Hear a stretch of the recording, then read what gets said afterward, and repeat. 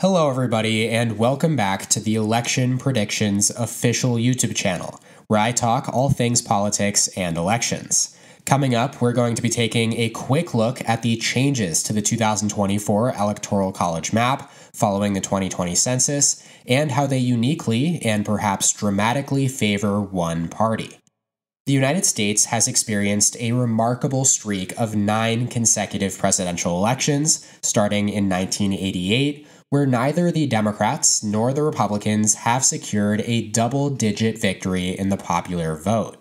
This ongoing sequence marks the longest period in the history of the current two-party system, which emerged just before the Civil War.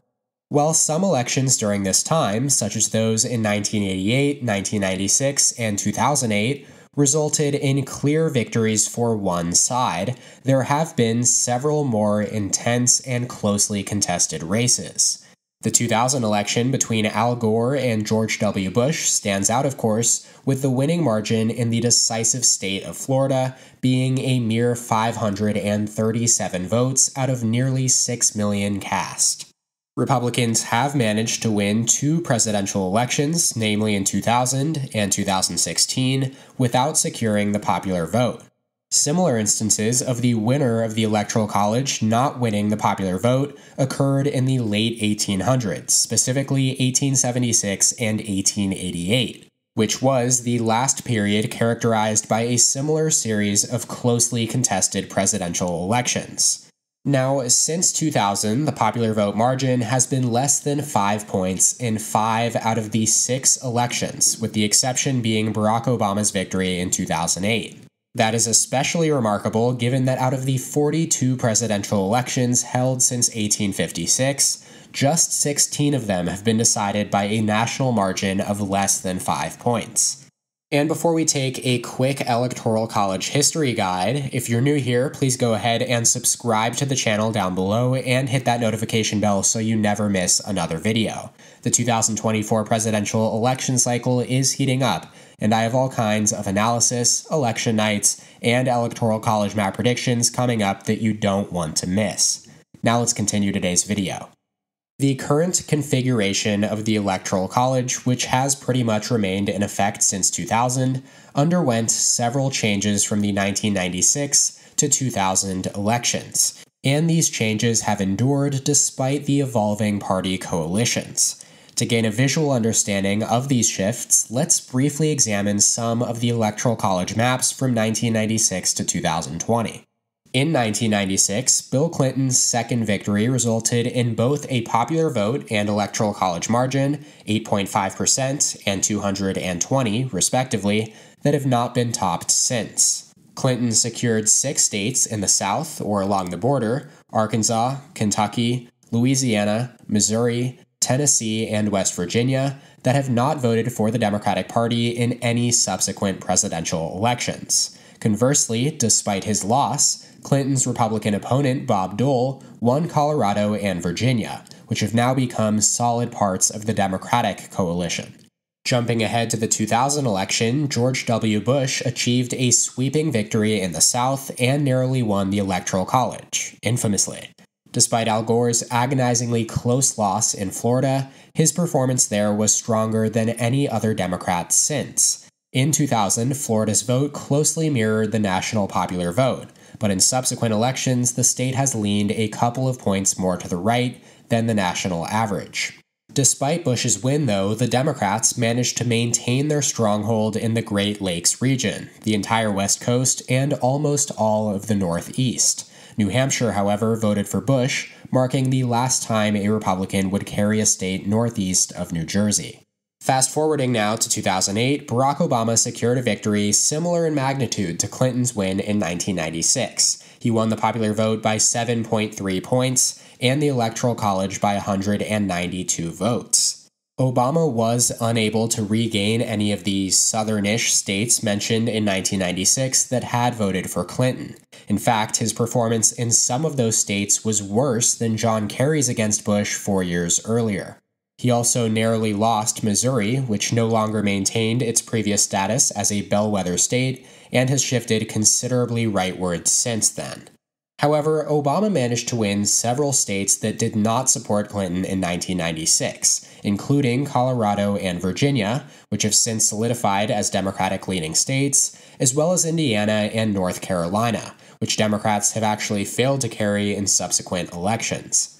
In the 2016 election, Donald Trump achieved a notable victory by becoming the only Republican in the 21st century to secure victories in the three crucial Great Lakes states of Michigan, Pennsylvania, and Wisconsin.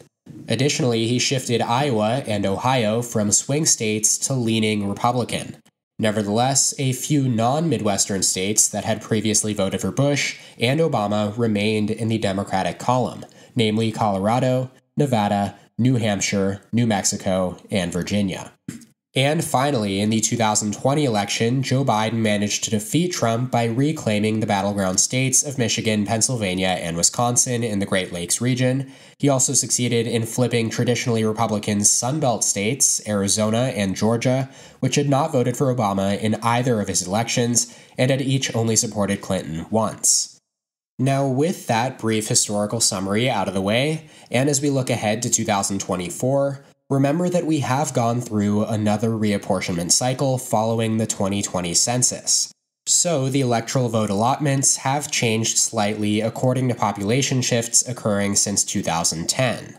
California, Illinois, Michigan, New York, Pennsylvania, Ohio, and West Virginia all lost a single electoral vote. Meanwhile, Texas gained 2, and Colorado, Florida, Montana, North Carolina, and Oregon added a single vote apiece. Had this allocation been in place in 2020, the Electoral College, as shown here, would have been 303 to 235, for a slightly smaller Biden edge than his 306 to 232 margin 3 years ago. Now, of course, that may seem relatively insignificant. Why would 3 electoral votes really matter on a grand scale? Well, there's actually a plausible scenario in which those changes determine the outcome of the 2024 election on their own. Let's take a look again at the certified 2020 Electoral College map. If we give Trump and Republicans the 3 states that Biden won by the lowest margins, Arizona, which Biden won by 0.3%, Georgia, which Biden won by 0.2%, and Wisconsin, which Biden won by 0.6%, all extremely close margins, the Electoral College outcome would have been a 269 to 269 vote tie. In an election where almost 160 million people voted, we came about 40,000 votes in just these 3 states from a constitutional crisis scenario in which the U.S. House of Representatives would have decided the presidency. The 12th Amendment stipulates that in the event no one wins a majority of the Electoral College votes, in this case 270, the House chooses among the top 3 finishers in the Electoral College, with each state's delegation getting a single vote. So, for example, all of California's representatives would gather together and vote amongst themselves who the state of California would support. Each state gets 1 vote in this scenario, and theoretically, each member of the House would vote for their party's candidate. So California would vote blue, and Texas and Florida would vote Republican, and so on. In case you're curious, following the 2022 midterms, Republicans currently control 26 of the 50 House delegations, the bare majority. Now, interestingly, this House tie-breaking procedure, unlike the Electoral College, which is endlessly debated and analyzed, is not a prominent feature of election analysis and commentary, probably because it has never been used in anyone's lifetime, and because the odds of it happening are so low. But, as I mentioned, we came incredibly close to this occurring in 2020. However, with all of that being said, the main takeaway from this video is that the 2020 reapportionment cycle could have serious implications on the outcome of the 2024 presidential race. This is because if we transfer this potential map, where Republicans flip Arizona, Georgia, and Wisconsin, over to the 2024 Electoral College map with new allotments, Republicans would win with 272 electoral votes to Democrats' 266. Those 3 electoral votes Republicans effectively gained following the census would be the difference between a 269 to 269 tie and a Republican win. That's just one scenario. Let's say Democrats hold on to their blue wall and keep Wisconsin, but Republicans flip Nevada and Nebraska's 2nd congressional district, which was redistricted to be more Republican after Biden won it by 6 points in 2020. We would have a 269 to 269 tie scenario, in what would have been, in 2020, a 272 to 266 Biden victory. Finally, in another plausible scenario, if Republicans flip Michigan, Wisconsin, and Arizona, they would win 271 to 267 using 2024's Electoral College map, but using 2020's map would have again resulted in a 269 to 269 tie. So, ultimately, while perhaps unlikely, the 3 electoral votes Republicans essentially picked up in the 2020 census could play a decisive role in the outcome of the 2024 election, especially considering how close presidential elections have been in our current political era.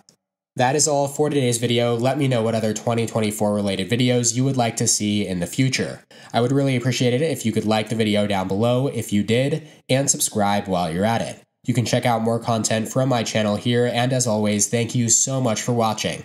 I'll see you next time. EP out.